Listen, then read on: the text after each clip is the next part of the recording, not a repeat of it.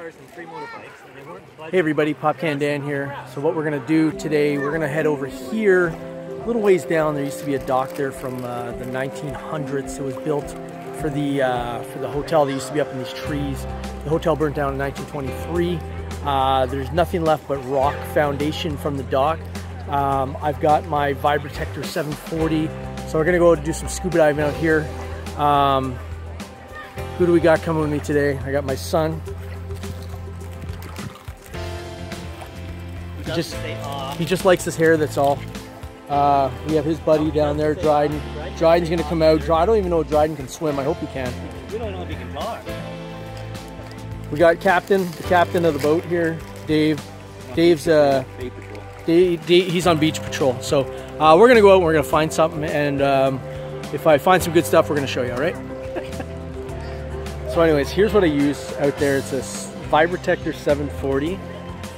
It works, it goes to about 3 to 5 inches under the rocks. Works pretty good.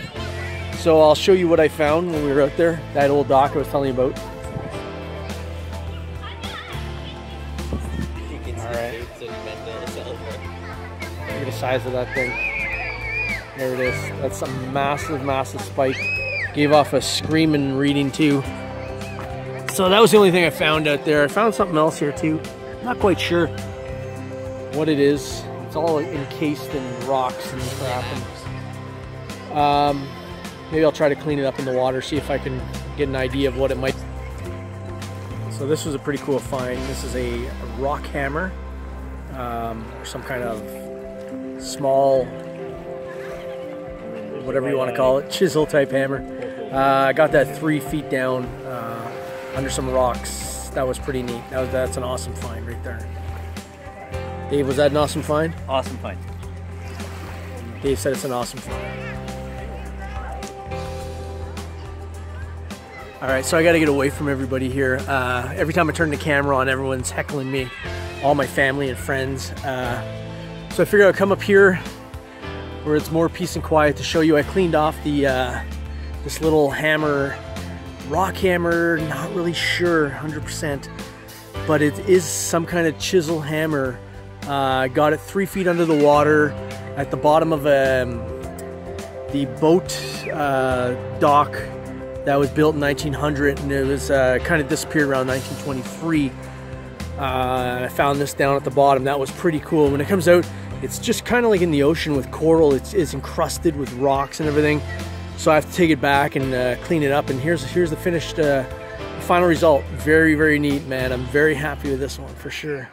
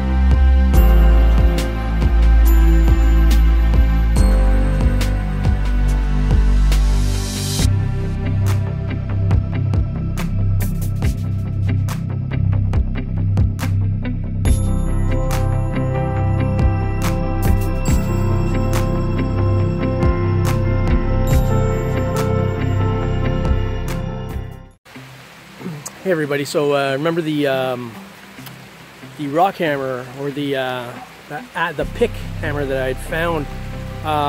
My friend Dave went into this museum here, this local in town, and he was talking to them about it. I told them, and they're actually interested. They probably want it for the museum, so he had asked me to come back and talk to them about it. So I'm gonna go in, and you know what, if it means it's gonna go to a place where it's gonna stay local, I would rather give it to them, and they can, you know, they put it in their museum. I totally understand that. I don't really want to part with it, but you know what?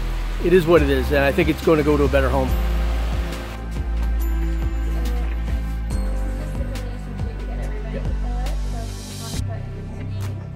Where you're from. Yep. Optionals for a telephone or email. Okay. And then a description of materials if you have like say you found it yourself. Like, Yep, with sure. metals, texture. So if you want to put that down, just a little bit of a description of what you found. Sure.